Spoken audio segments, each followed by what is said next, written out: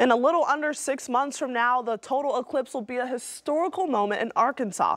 But today was the annular eclipse across parts of the United States, especially here in 5 country. And one group made the day memorable for everyone. 5 News reporter Kayla Davis was there and takes us to the eclipse watch party.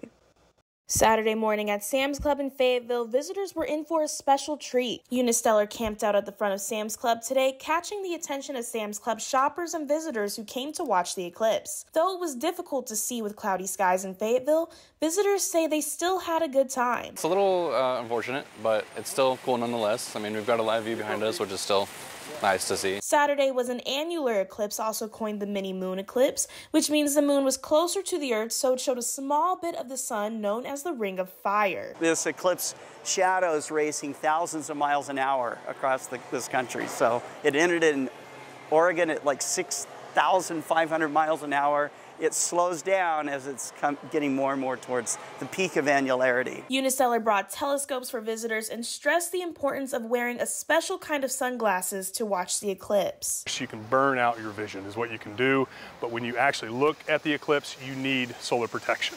You have to have it. Please don't do it.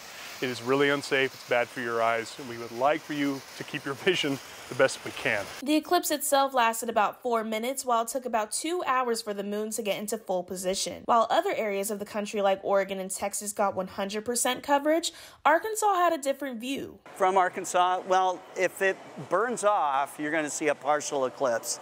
We're getting about 70% eclipse, okay? But and it's interesting to see the sun kind of covered up. I mean, like right here, you can see the sun is getting covered up. In Fayetteville, covering news where you live, Kayla Davis, 5 News.